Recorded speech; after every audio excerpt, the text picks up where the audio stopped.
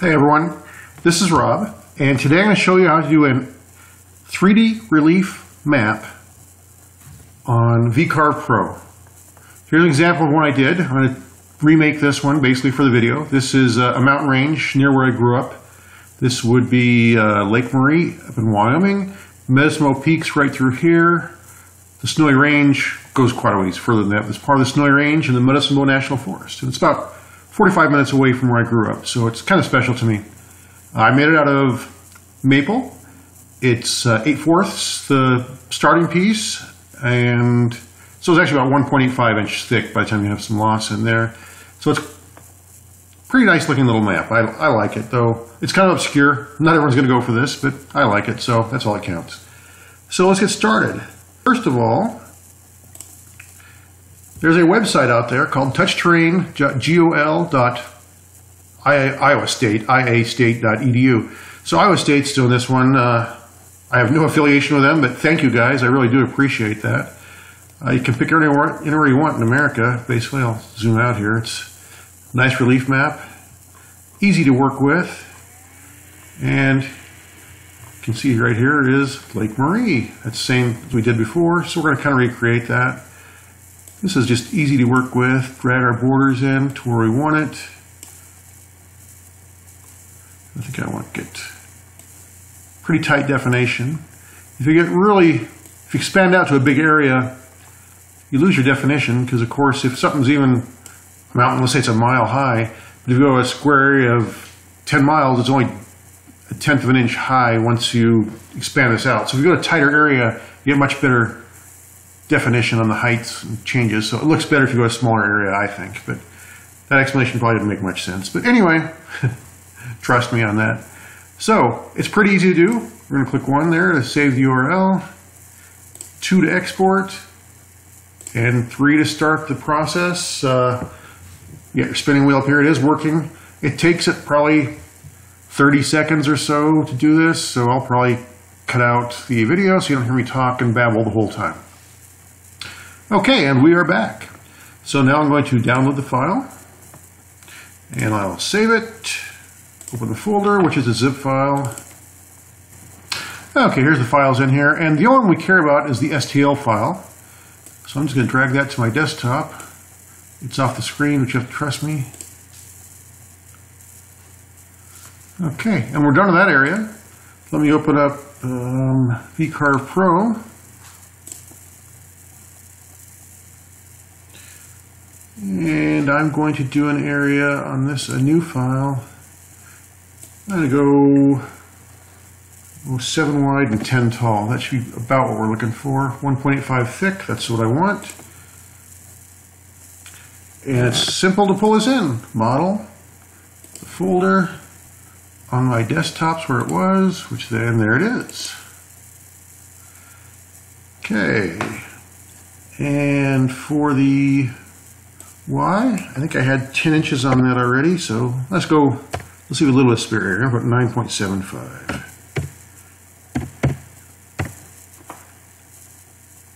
And we're going to play it, so applied. The other thing is sometimes on this one you need to raise this up, and sometimes you don't. You can see how it changes kind of a grayish color as you go up. This one's pretty good. I've had a few of these where I was playing with it where I had to raise it almost halfway up before it started showing any changes, because like here it's really thick at the bottom. If the whole thing's that way, you'll have to raise it up or else you're going to waste a lot of space. So I'm good at that. Hit OK. And we're looking good. So on to toolpaths next. So over to toolpaths, and let's go to 2D here. Click the item. And first I'm going to do a roughing pass. I always go a bigger bit to really hog out a little faster. I always go a few hundredths there on top. You know what, I skipped a step. Let's cancel this and go back to the other side. I forgot to open this up. Well, look how thick this shows the default. And 1.86. We told it our wood thickness is 1.85. That ain't going to work. I'm going to leave 1/10 of an inch in there, so I'll hit 1.75. Now we're with tool paths, and what do you know? There's no error now. Put a couple hundredths on top there for just in case.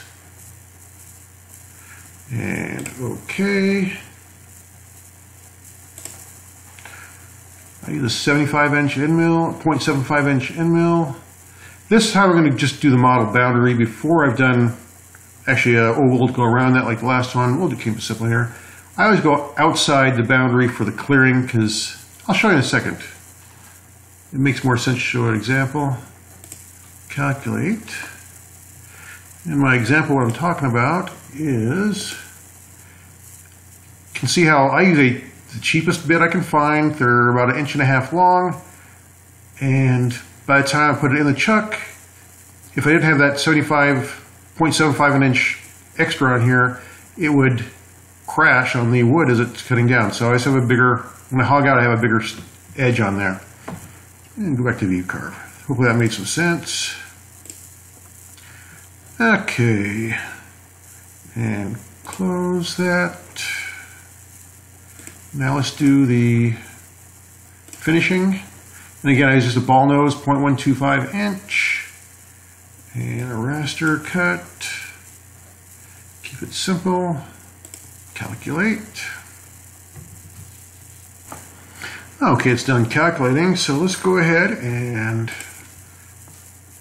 just reset and preview all.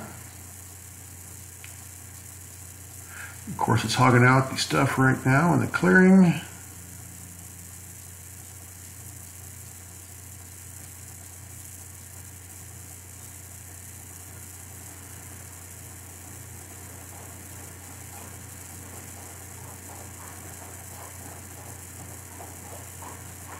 Now let's do the finishing, and there we go, and that's pretty much the model I had.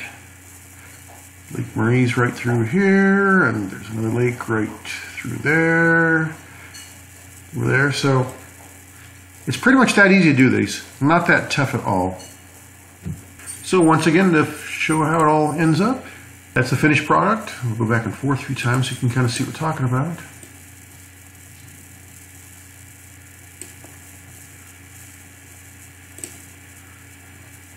So, ta-da!